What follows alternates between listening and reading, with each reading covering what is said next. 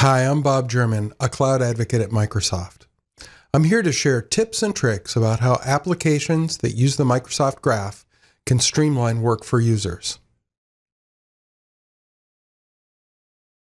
Think about all the apps you use today. There are probably a lot of them, right?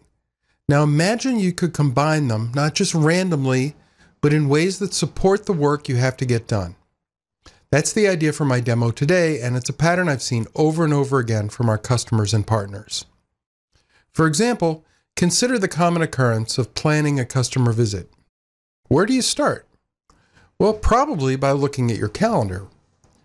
And then you might want to prepare by looking up the customer in your CRM system, perhaps look up recent transactions in case anything unusual has happened. And also there's contracts. Those might be in Microsoft 365 along with photos that have been taken in previous visits. And of course you're going to have to get there, so you'll need a map or some kind of directions, maybe a weather forecast so you know how to dress that day. And if you have any other questions, you're probably asking your teammates.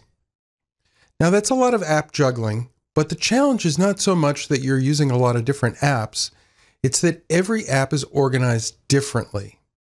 So it's up to the user to connect the dots, to browse and search in each app for the information that's relevant to, in this case, a customer visit. So if you visit customers maybe a few times a year, that's probably fine. But what if you're a field service technician, an insurance adjuster, or a visiting nurse, and you and your teammates are going to new customers every day? What if your company employs dozens or hundreds of these people? All that wasted time and overhead will absolutely add up. So now let me show you a possible solution. And remember, this is just a pattern that could be applied to many different situations.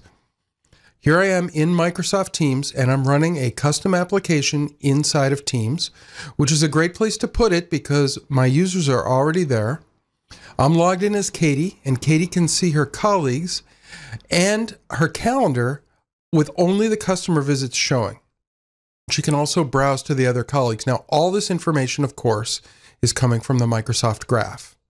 If I open up one of the visits, you can see that I've brought in not only the transactions and the customer information, but also the documents and the photos for this customer, again from the Microsoft Graph, along with a map and a weather forecast using other cloud services.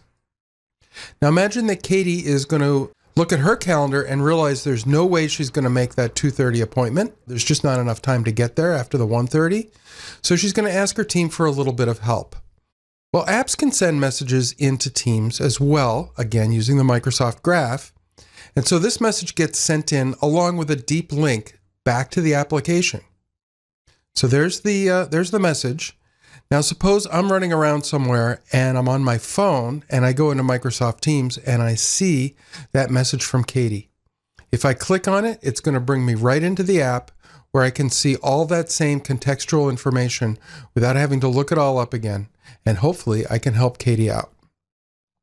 I've seen this kind of pattern in many different industries. Maybe you're trying to monitor what's going on the floor of a hospital or a manufacturing station.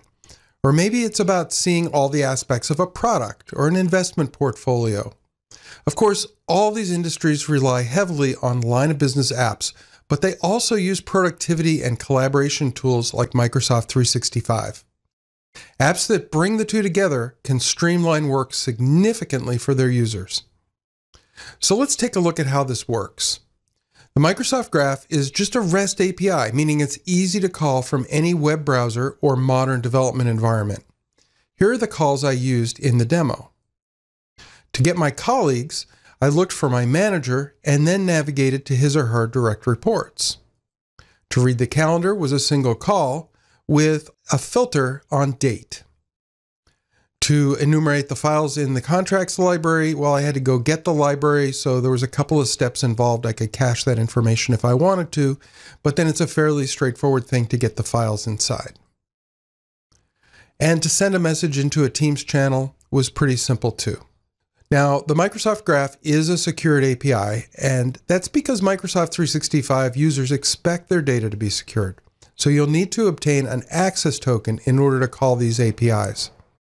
You can learn how to do all of this in single-page apps in a new series of hands-on labs in our Microsoft Learn website. Here are the URLs. Please do check them out. And thanks for watching. Don't forget to like and subscribe for more Microsoft 365 developer videos.